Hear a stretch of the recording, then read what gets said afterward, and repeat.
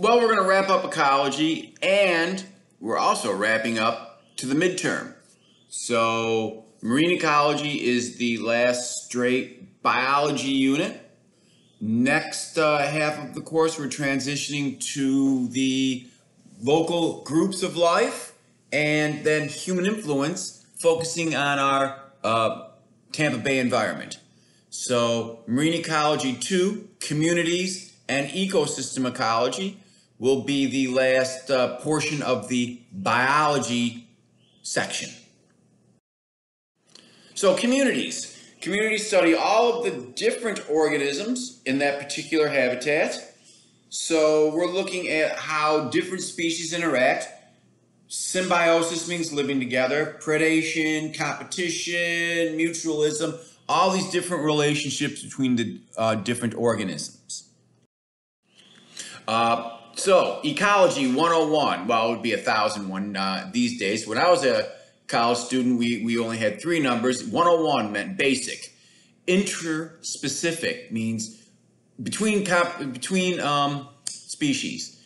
That image below has an algae and a coral competing for resource, space in this case. They're fighting for space, and one will win. One will win usually. That's called competitive exclusion, when one outcompetes the other. Niches are an organism's role where it can be found. You look at the 2 barnacles there. The fundamental niche of the smaller barnacle is the entire intertidal zone, but it's outcompeted in the lower intertidal zone by the larger barnacle. If I were to scrape away the large barnacle, the small one would fill that niche. If I were to scrape away the small barnacle, the large one would not fill the niche because its fundamental niche, where it can live, is only lower intertidal. So we get layers of life based on their niches. Fundamental is where they can live. Realized is where they live when you factor in other organisms. So in its role where it sits in the ecosystems, a role could be top predator. That's the niche. A role could be producers, and then where they can live. So we mentioned competitive exclusion. When organisms are competing for the exact same resources, if you remove all the factors, one will win and one will lose. Of course, there are limiting factors that allow many of them to flourish. Take, for instance, a predator. If a predator will eat multiple prey, it keeps the populations low enough so many can coexist. You remove the predator, and then one of the prey species will exclude the others through competitive exclusion. So, competitive exclusion principle does not happen in a vacuum. When there's many different species, it allows for diversity. Symbiosis is organisms living together, and the most common is commensalism, mutualism, and parasitism. A lot of biologists don't put predator-prey into symbiosis. I do, because it's organisms living together. The populations help each other. I mentioned competitive exclusion. Predators eliminate that competitive exclusion principle, allowing many prey species to coexist. They also weed out the sick. They stop a prey species from overrunning a habitat. So although it's a negative on the individual, my outlook is predator-prey is a positive relationship because the species as a whole benefits. So I make a point to put it in with symbiosis and give it a plus. Where commensalism gets a plus N, one benefits, one's neutral. Mutualism gets a plus, and then parasitism gets a plus-minus, where one is harmed, the host. So predator-prey, boom and bust curves are below. When one is booming, the other is busting. When predators on the incline, the prey species is on the decline. And then when it hits a low, the predators start to starve and decline, which means the prey incline. So you up and down, and they're out of sync. They're a little out of phase, but the populations follow each other. Okay? So that is a predator-prey population curve. Commensalism is a plus N, plus meaning one species benefits, for instance, the barnacle. N means neutral, one species is totally unaffected, for instance, the scallop with a barnacle on its shell. Shell's external, there's no nerves. Presumably the scallop without a brain doesn't really know that it has a barnacle on it. Mutualism, plus plus, both benefit.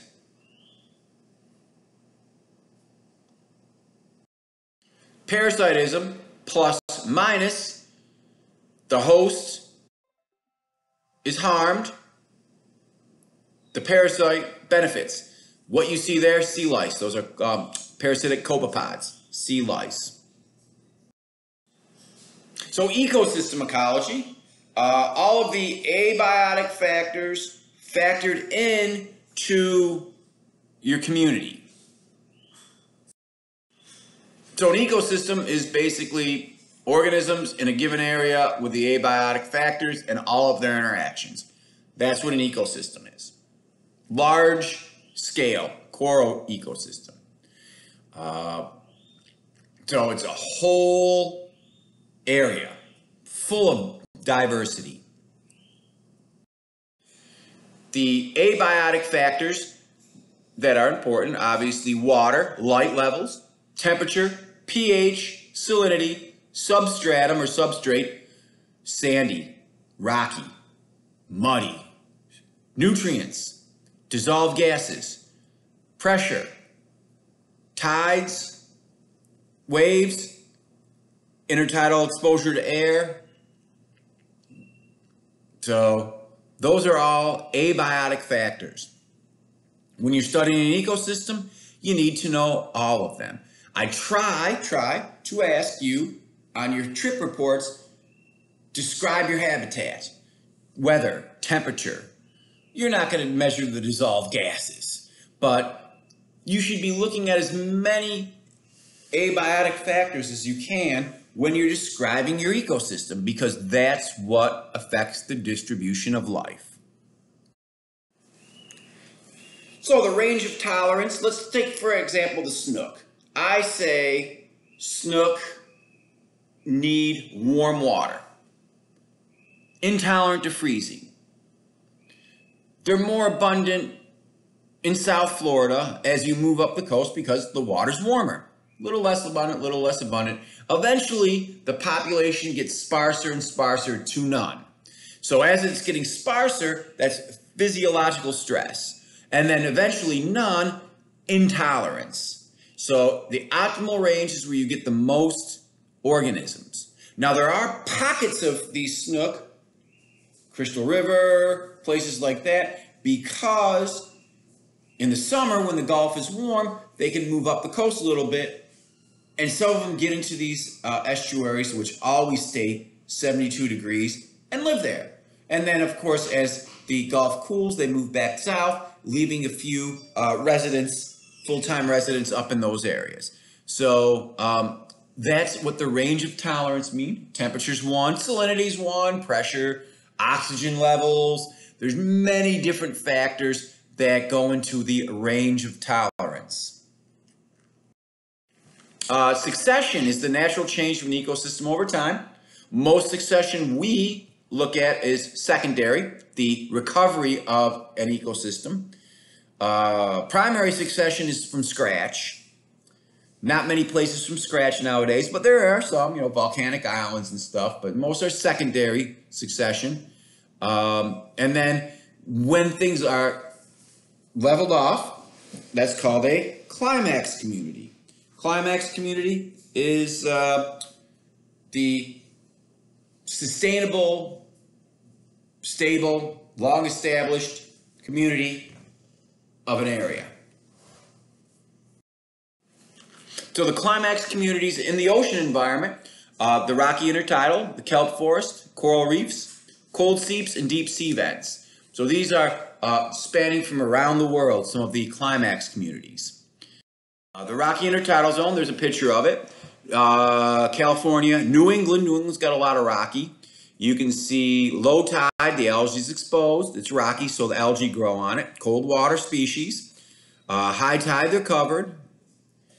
You can see they're zoned. The zones, they have tide pools. Tide pools are the areas where the water never leaves. In this image, you can see that a lot of life is jammed into a small tide pool. The kelp forest is a community. There's Alcatraz, and there's the kelp forest between it, cold water community. Those kelp can be 80, 100 feet long.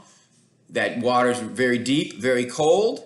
Around the fringes, the sharks patrol because the seals and sea lions and sea otters all use the kelp forest as their home. The coral reef communities, there's a huge piece of brain coral out in Largo. There's not just coral, algae, they're shallow, warm, East Coast, very ecologically diverse communities. We are going to go in depth in each of these in the second half of the semester, looking at all the biotic and abiotic factors and what lives there, and look at the food chains and the food webs of these communities. These are just telling you examples of climax communities. Deep sea vents, totally dark without photosynthesis, using chemosynthesis to power these climax communities at the bottom of the ocean near cold seeps, mineral water coming out, or mid-ocean ridge volcanoes, undersea volcanoes providing heat and nutrients. So this is a bottom of the ocean climax community. Hydrothermal vents.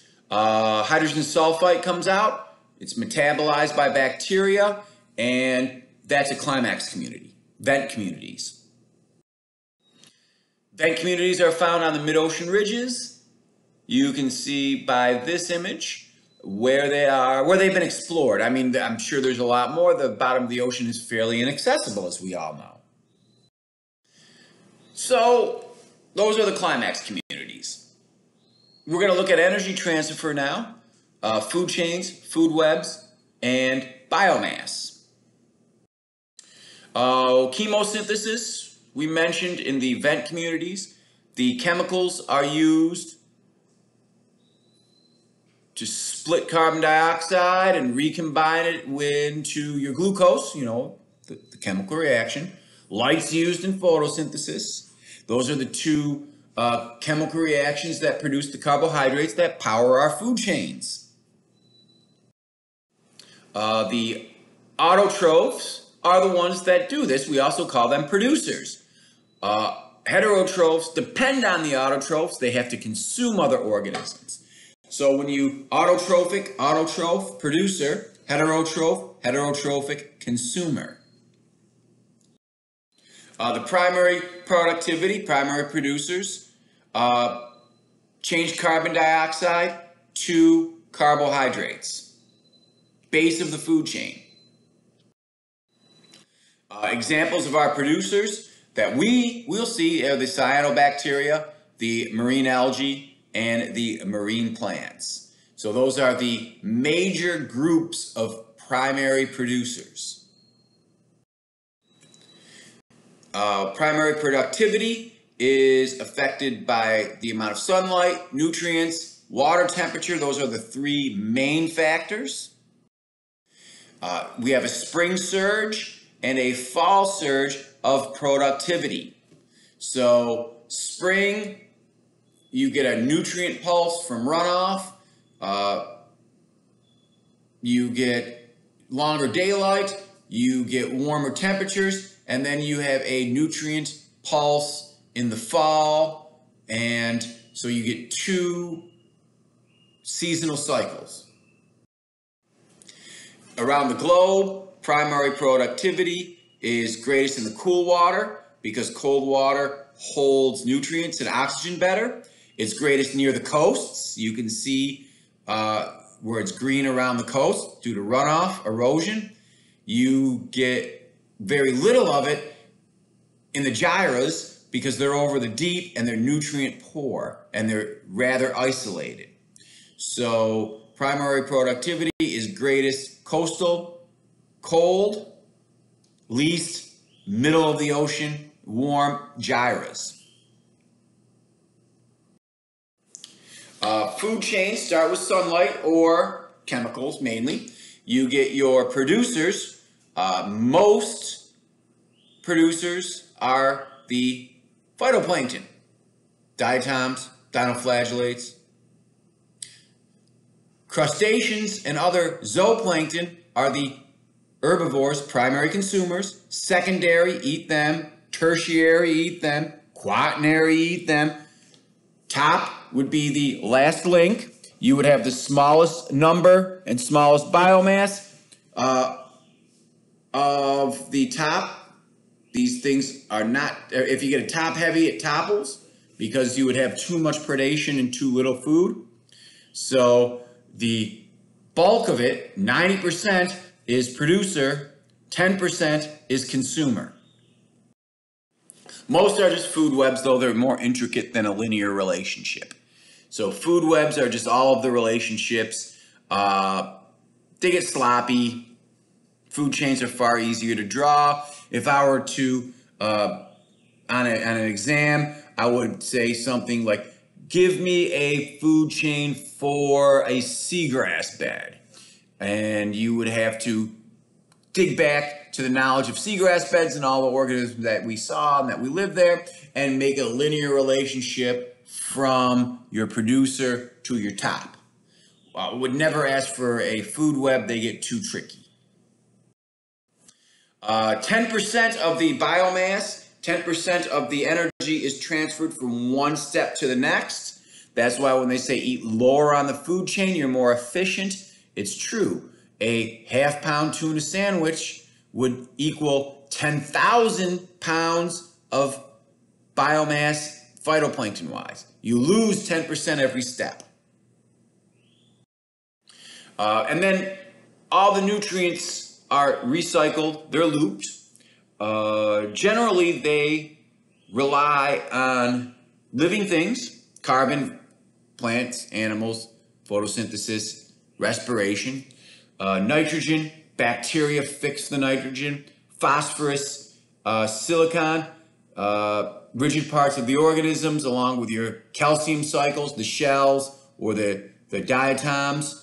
The phosphorus cycle also, a lot of guano and bird excrement has nitrates and phosphates in it, and they enter this recycling quite a bit. So nutrient cycles are generally bio-geochemical. Bio, living, geo, earth, chemical, the nutrients themselves. And they revolve around the life cycles of various organisms. Some special adaptations that we have in the marine environment. So, wrapping up ecology. Look at that. That's a brilliant picture. They're schooling, and they're shiny, they're bright. So that coloration, distractive coloration, the school moves in unison with the lateral lines, those fluid-filled canals on the side that detect vibration.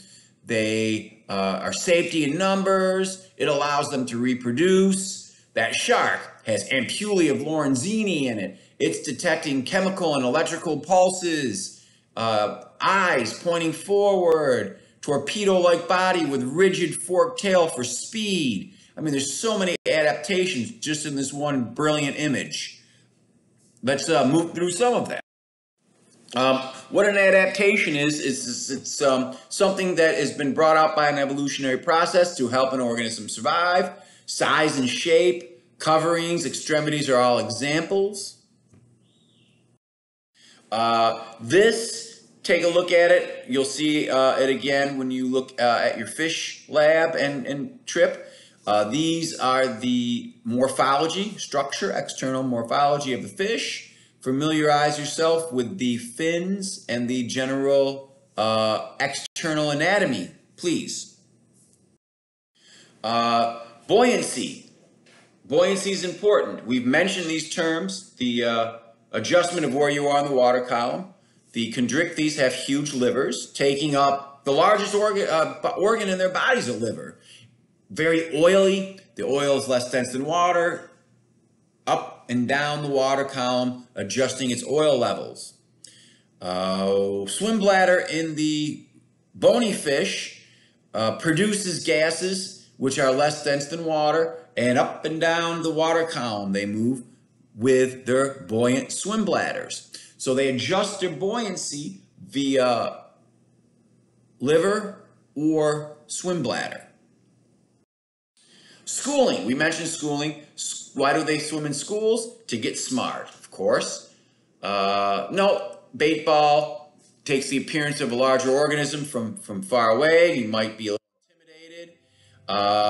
Easier to find food as a group, reduces drag with motion, protects fish from enemies, distractive coloration. So a lot of reasons why fish school, birds flock. Counter shading, we mentioned that. The light underbelly, the dark top helps blend in to your environment.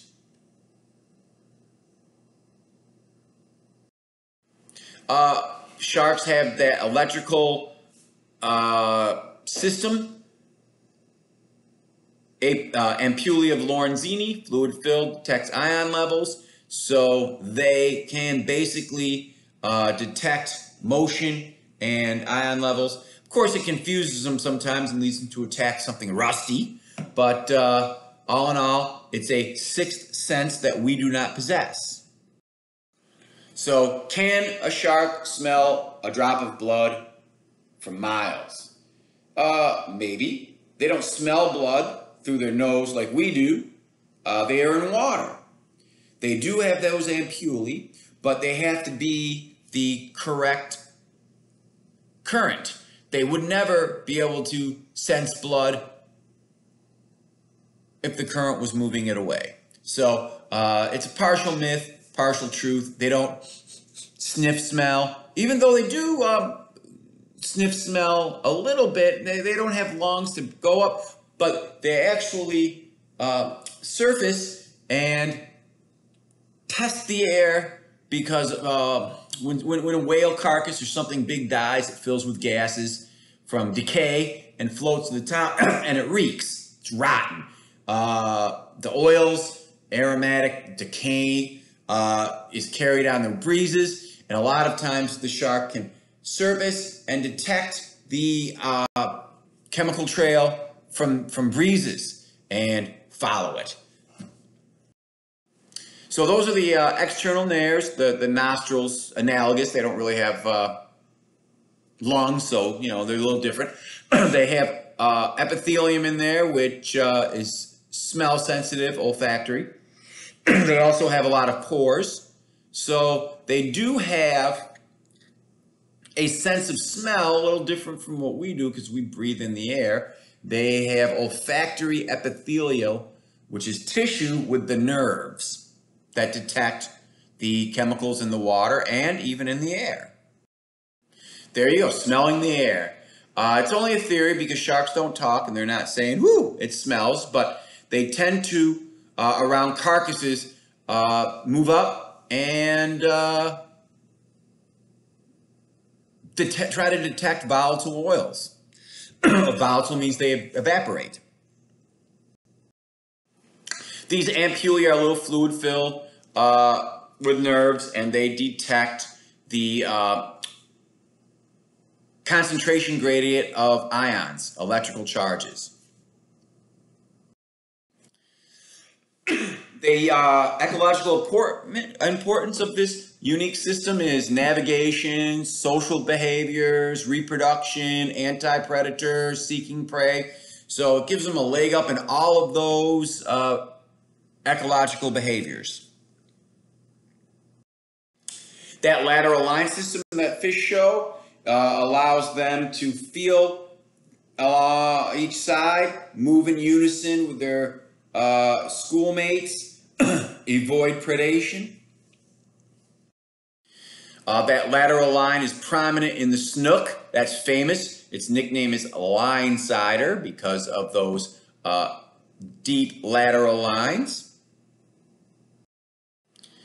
Some of the aerodynamics in that fish's body, if they're torpedo shaped, they can move fast. If their belly's flat, they can sit on the bottom. If they have an arched or hump in the back, they can live in streams. So a lot of the body is shaped by the environment. The mouth as well, shaped on how they eat. A lower long bottom jaw, like a snook, can move up to eat. Large jaw, surround prey, like a grouper. Sucker mouth eats off the floor of the ocean. So, the mouth shape also plays a part in its ecology.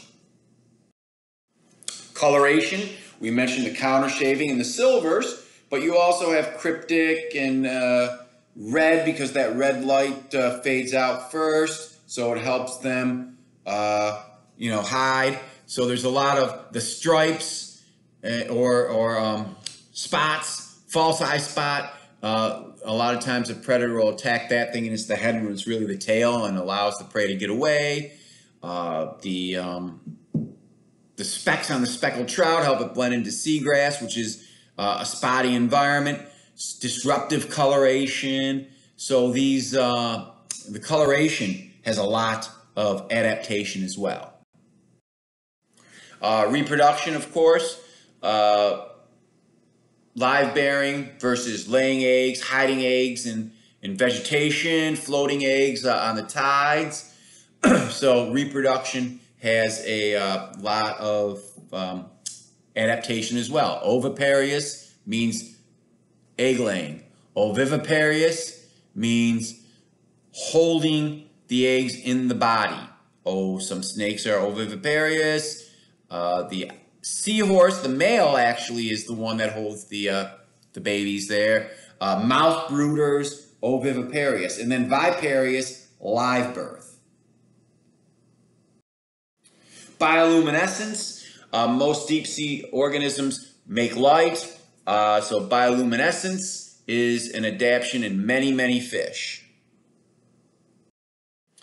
The longest bony fish, just trivia pursuit. What's the longest bony fish? Why, it's the oarfish. I see a Pokemon kind of looks like that. I can't remember its name, but it used to be taken for a sea monster, and it is the longest bony fish, the oarfish. The most massive bony fish, the mola mola, the sunfish. It is the winner of the most mass. And it's got a puny little mouth because all it does is slurp up jellyfish. All right. This is it. The final for the midterm. The final topic. That transition from fish to land vertebrates seems to be achieved in the Sarcopterygii, the lungfish. They have the bone structure in their fins. They have enamel on their teeth. They have pulmonary and systemic blood flow. So the heart moves from 2-chamber to 3-chamber. They have legs with girdles, the typical bone, the humerus, radius, all on the arm, the tib-fib, femur in the leg, the pelvic and pectoral girdle. They use their swim bladder as lungs. So this tetrapod, four-legged land vertebrate, seems to have transitioned from our sarcops in the Devonian era. That's what the fossil record points to. So the transition from water vertebrate, fish, to land vertebrate, amphib, and beyond seems to be the Sarcopterygii, the group of lobed fin lungfish.